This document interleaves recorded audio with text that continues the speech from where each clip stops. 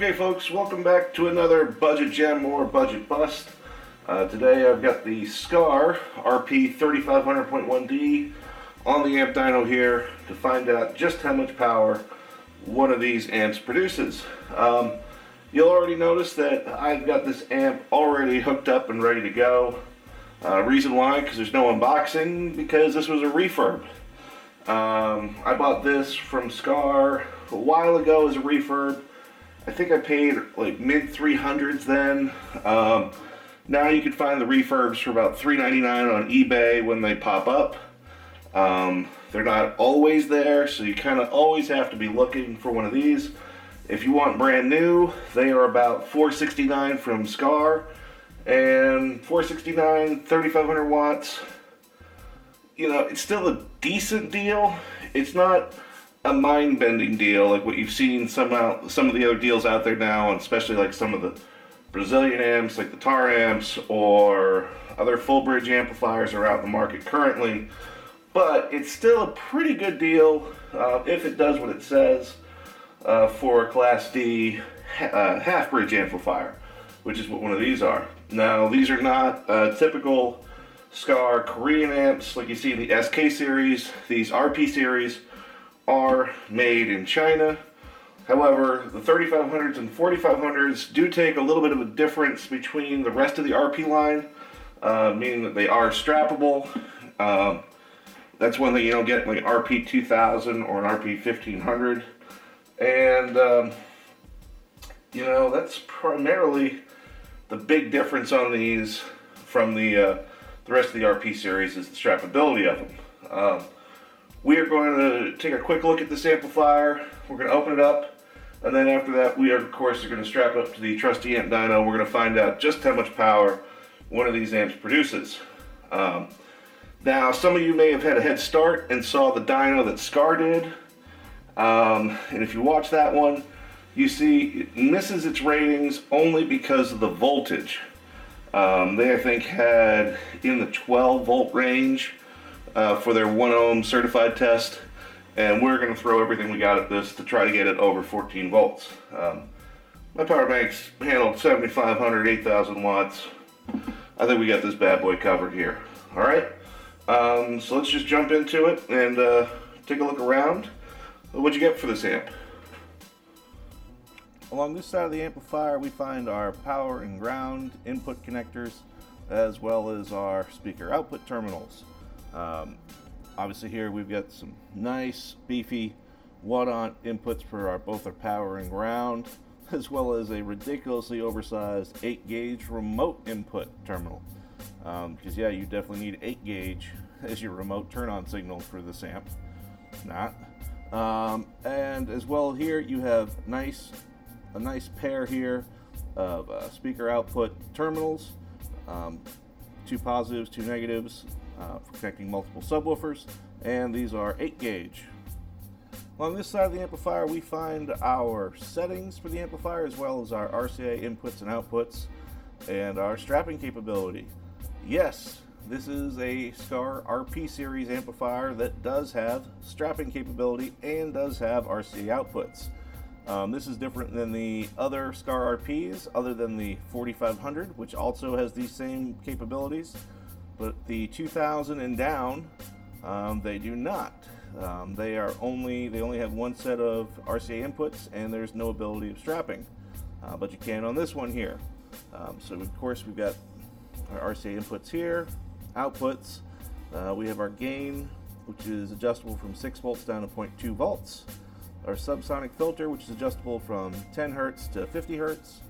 Our quote-unquote bass EQ, which is really just a bass boost. They tried tricking me here and calling it bass EQ, but it's not. It's our bass boost.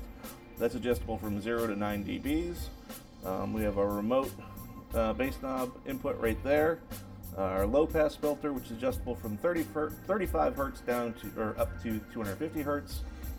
Our phase shift is adjustable, and that's from 0 to 180 degrees. And right here is a switch for output or master for linking 2 of these amplifiers together for strapping.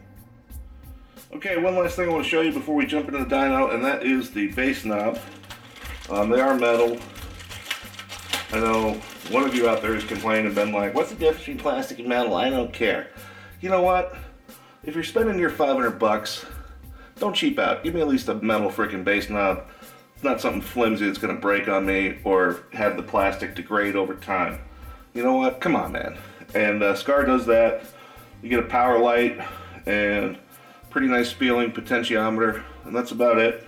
It is metal, so not too bad there.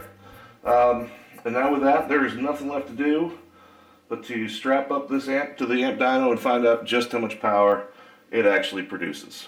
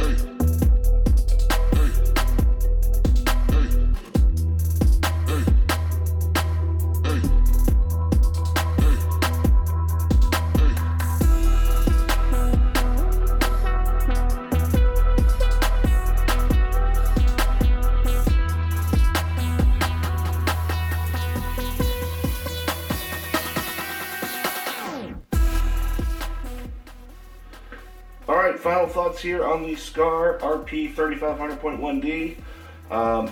As you saw, we did get better performance than what SKAR got on their own amp dyno. Yeah, let's just get it out of the way. This thing is a budget gem if you consider 470 bucks your budget.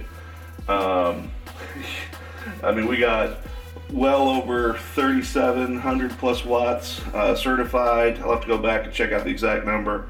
Over 4,000 watts uncertified, over 4,000 watts dynamic. So very, very nice job by SKAR on this amp. You know, the longevity of these, I don't know. I don't love Chinese amps for the longevity of them, but I mean, this one might be okay. I mean, this one is a refurb, but the always question mark I always come on some of these refurbs are, you know, was it the amp's fault or was it user error?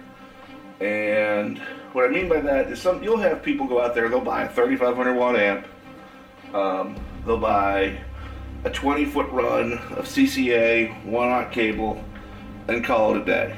You know, they'll have a stock alternator, one freaking battery, and they don't know shit about car audio, and then the amp blows up on them because you drop down to the 10s for voltage, and they're gonna go, oh my god, SKAR sucks, everyone sucks, blah blah blah. No man, you fucking suck, alright?